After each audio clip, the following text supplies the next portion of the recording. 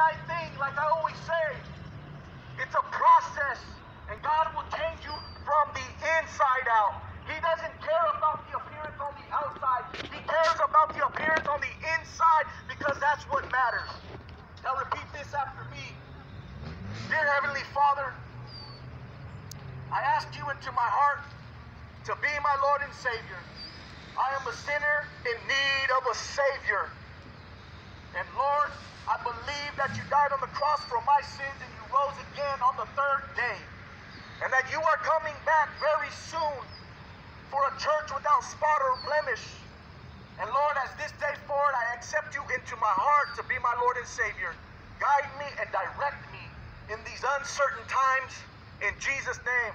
If you said that prayer, I don't need to know. As long as you and God know that that prayer was said in your heart and it was meant and it was felt sincerely, I plead with you to look and get into a local church.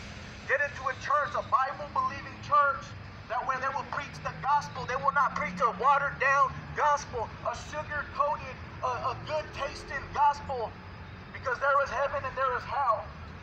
And I want to remind you that Jesus is coming back very soon, people. He is coming back.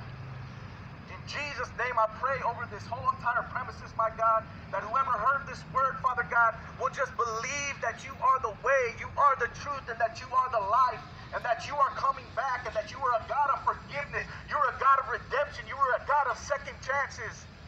Give your life to Jesus Christ. I promise you, you will not be disappointed. God